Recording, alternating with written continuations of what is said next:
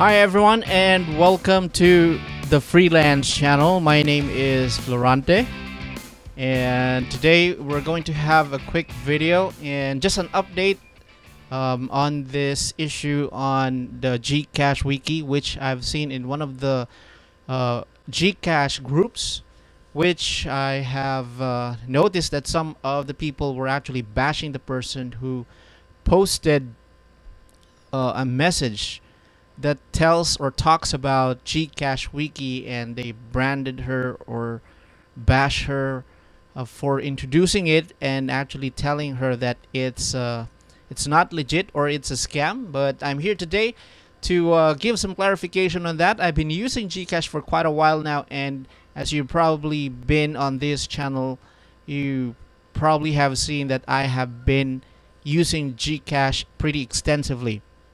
So today I'm going to just show you whether this GCash Wiki is legit or a scam. Let's go ahead. Now let me go ahead and jump into my screen. Okay, we'll go ahead and log into GCash Wiki. Now this is just to let you know here, this is the GCash Wiki website.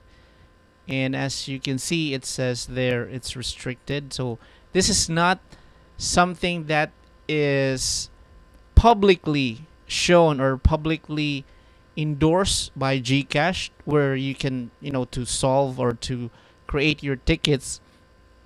But today I'm going to show you what you can see in this GCash Wiki. So I already have an account, and this is actually associated with my GCash account. So I'll go ahead and sign in.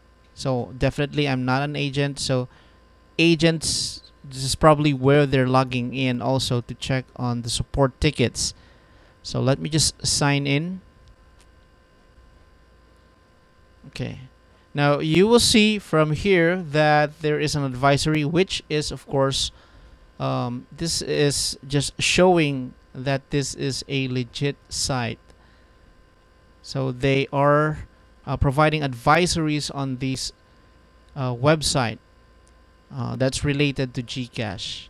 Now I'm going to show you some of the tickets. These are my activities, which will show you the different tickets that I have opened. So 2 years ago, this are some of the items that I have submitted as a case.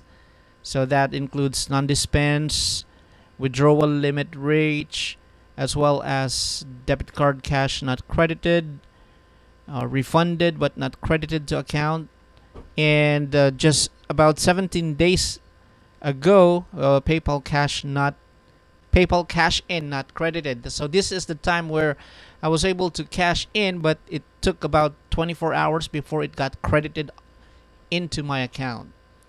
So what I'm going to do, take note of this ID, ticket ID, and let's go to my email. Okay, let's go to my email and check these IDs that have been noted here in the different tickets. 56, let me just copy. And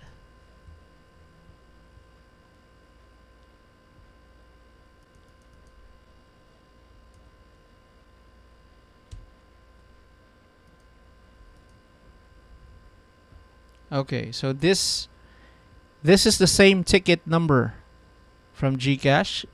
Now you will see from the support email address, that's support@gcash.com, 53683. So that's the same here. And if you open the ticket, you will see right here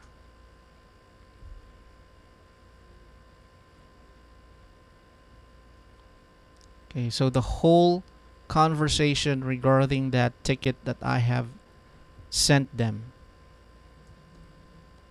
Alright, so if you go to this second email that was sent to me after I have received the automated response, which is providing me the ticket number, Now, in the response that I have received from the ticket, you will see that there's this clickable link.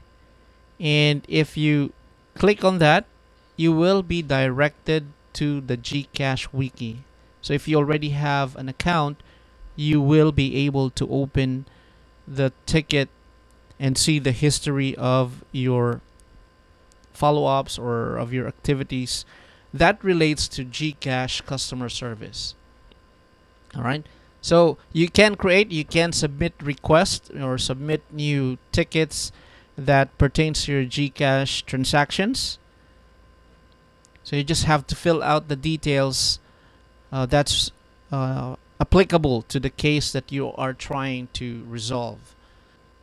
You can go ahead and sign up and just click on the sign up link.